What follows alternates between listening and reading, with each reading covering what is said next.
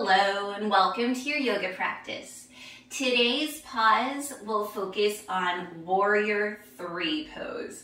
So we've worked on Warrior 1, Warrior 2, and now we are going to work on Warrior 3. And for this pose, 2 blocks will be highly encouraged. And that's what we will start with. So come to the top of your mat. Have your blocks in their highest height, about shoulders width distance apart. And we'll start off first with a nice forward fold. So folding over your legs, maybe your knees have a generous bend to them. Shake out your neck, hands are on the blocks. Take a few breaths here. So just starting to get into your body and feel free to have a very big bend in your legs. We want our torso to be able to just lay over your thighs right now. We're about to work our back. So Warrior 3 really relies on a strong back and an open heart, strong leg, and courage too. All right. So starting to straighten the legs, press into the hands, straighten the spine, looking slightly forward. So into this halfway lift. And from here, this is where we are going to start exploring our Warrior 3 at first. All right. So you can kind of center that left foot and then start coming on, start reaching your right leg back and come onto the right toes, squaring the hips. Hands are on your blocks. Imagine that your back is nice and strong. I can even set a few glasses and they will not fall. And then start to elevate that back leg, thinking about keeping those hips nice and squared. Maybe you even look back, make sure that you can see those toes, and even the right toe is spinning towards the mat. So your body is in a Warrior 3. Your hands are still on the blocks. And this is where we will be this first time around. So we're almost there. This is more of a supported Warrior 3 or a lower half split. All right. So lower that right leg. You can pedal out the knees. All right. So again, pressing your hands into the mat. Maybe you walk that right foot in slightly. And then left foot goes a little bit behind you, coming onto the toes. And already squaring those hips. Straight, strong back, trying not to round the spine, but instead keeping it nice and neutral. And then when you're ready, using your glutes and the back of your leg, start lifting up that left leg. Squaring the hips, and then take a peek. See if you can see your foot. And then usually it takes a little bit of adjustment. Spin your legs so that that pinky toe is pointing towards the mat as well. We don't want to super kick it up into the air. We want it to be an extension of our spine, which is why we want to check and see if we can see those toes. And then holding here at first, just feeling that shape in our body. All right, releasing that left leg, coming into your forward fold. So bending the knees, torso over the legs.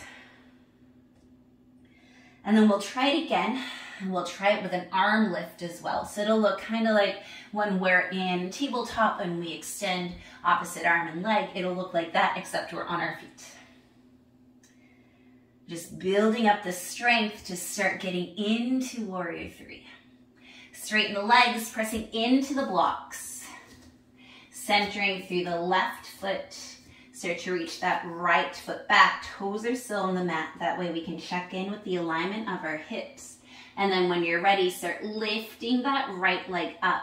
Take a peek. See if you can see those toes. Pinky toe is spinning towards the mat. Hips are squared. And if you need to change the distance of your blocks, please do. All right. And since our right leg is up, our right hand is going to press on the block and then start to reach that left arm forward. Bringing belly button towards your spine, not letting anything sag. And imagining that your arm and your leg are making a straight line.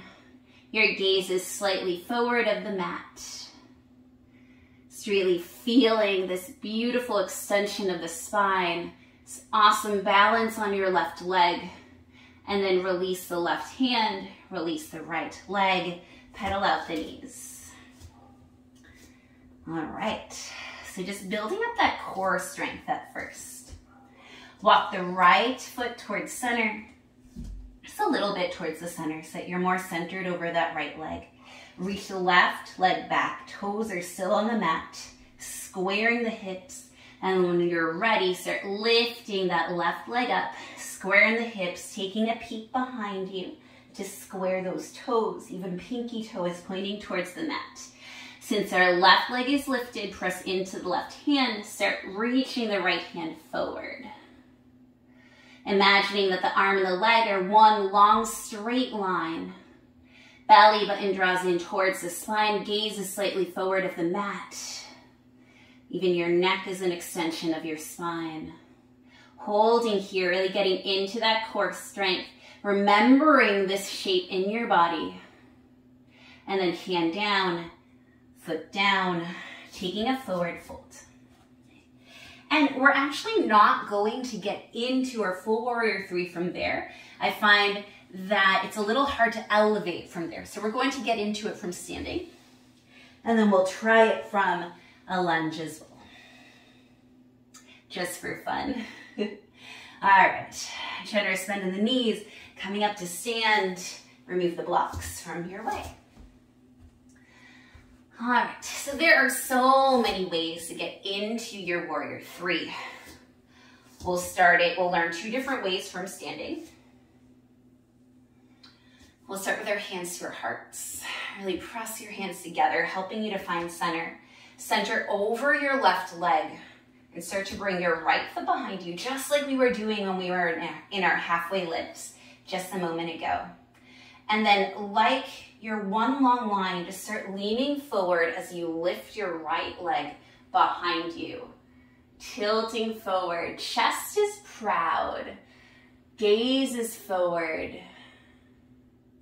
You're not gonna check and look back for the toes. Instead, you're going to find a point to gaze at. You can have a little bend in your left leg. Hips are squared, hands can stay at your heart. Other arm variations are you can reach them behind you. You can have your arms soaring by your side. You can reach your hands forward. Whatever feels good. And then just the way we came in, descending those toes, starting to lift up the torso. And right foot meets the left. Wiggle it out. Nicely done. All right. Coming back to standing, hands to heart center. Centering your weight over the right foot. This time left leg goes behind you on the toes. And you know where we're going. Imagine your body a nice straight line. Start tilting forward. Gaze is in front of you. Lift that left leg up. Almost like you're this lever, this plank that's moving. Your heart is shining forward. Gaze is forward. Imagine those hips squaring. Imagine that left foot behind you, pinky toe pointing towards your mat. Little bend in the right knee. And then arms can be behind you, beside you, in front of you, or they can remain at your heart. This is a lot in your glutes, I know. And then descending those left toes, torso up, left foot meets the right, pedal it out. All right. That's one way of getting into it from standing. Let's try another way, and this is personally my favorite way to get into it. Bringing your hands to your heart. Center your weight over your left foot. Bring your right knee to your chest. Yes. And from here, inhale and exhale, kicking that leg back, coming forward. So in this variation, I just feel like I have so much more lift. It does require a lot in your left leg, a lot in your glutes. Bringing belly button towards your spine. Maybe you pick an arm variation or just keep those hands at your heart. It's a great place to be because it's gentle with your shoulders. And the more you press your hands into each other, the more you work your pectoral muscles, which is nice. And then you can come back.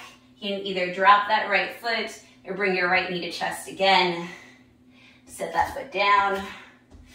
Wiggle out the legs. I know this is a lot. All right. Do it on the other side. Hands to heart center.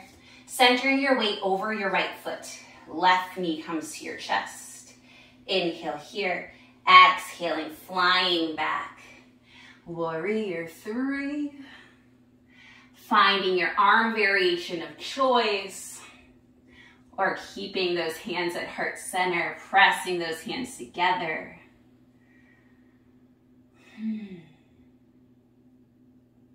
Warrior 3 requires so much courage. So you get to look over the horizon almost, or over a cliff. And then you can either descend your left foot right away or bring your left knee to your chest. And then bring your left foot to the mat. Wiggle out the legs. All right. So I'll show you one more way of getting into this. We'll do it from a lunge. We'll come into your downward facing dog. Sometimes we put in Warrior 3 right in the middle of your flow. All right. Inhale, right leg goes up. Keeping the hips squared again. And then bring your right foot in between your hands. You can stay on your toes, coming into a high crescent lunge. Inhale. Exhaling, bring your hands behind you or at your heart. And turbo crescent. So your upper body is at a diagonal. And then start launching yourself forward onto that right leg. Warrior 3. Inhale here. Exhaling, left toes down, coming back into that high crescent lunge. And then exhale, hands plant down, stepping back. Downward facing dog. Yeah. So you'll see that when we spend time talking about alignment of a pose, and then we do it in the middle of a flow, you don't have as much time when you're flowing. But if you practice the poses, you'll be able to more easily find them in your body when you're flowing. All right, other side. Inhale, left leg goes up, keeping the hips as squared as you can. And then sending that left foot in between your hands, staying on the right toes, coming up into your high crescent lunge. Inhale, arms up. And then exhale, sending your torso forward in a diagonal line. Your hands can be behind you, or you can have your hands at your heart. And then soaring forward, gliding onto that left leg, finding your Warrior 3. It is a lot, I know. You're doing great. One last inhale here. Exhaling, right toes come down, arms come up. High crescent lunge. And then exhaling, hands plant down, sending your left foot to meet the right. Downward facing dog. And then you've earned it. Bring your knees to the wide edges of your mat. Big toes to touch. Hands come forward. Forehead towards the mat. Child's pose. Great job. Great job, great job. And then walk your hands towards your knees. Come to sit on your shins or in an easy seat facing the front of your mat or your screen. Bring your hands to your heart. I hope that you really enjoyed that pause to get into Warrior 3 pose. It is so important to practice your alignment in all of these yoga poses, so that way when you do flow on your mat, it's a little easier to find these expressions of your body. I hope that you enjoyed and that I see you again on your mat. Have a beautiful day. Bye.